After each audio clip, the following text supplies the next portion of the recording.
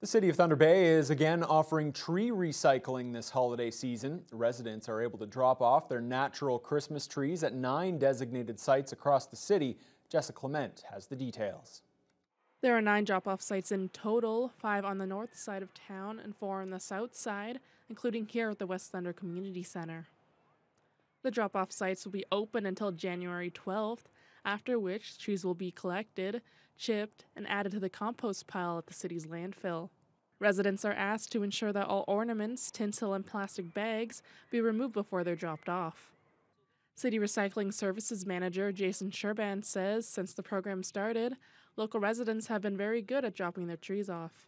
I think for the most part, it's been a pretty consistent program. We certainly average probably around 20 metric tons of trees a year. And so if you think of the small weight of a car as approximately 1 ton, it is significant. And yeah, I think it's been a pretty consistent program over the years in terms of the trees that we collect. One thing that can't be recycled over the holidays, however, is wrapping paper. It has a high ink content and sometimes has non-paper additives, so wrapping paper should just go out with regular garbage. And that won't be too much of a problem this week, as Sherban says the city will be allowing an extra item of garbage. Certainly recognizing that over the holiday season, people do accumulate more waste that cannot be recycled. So we offer on your first waste collection day after New Year's.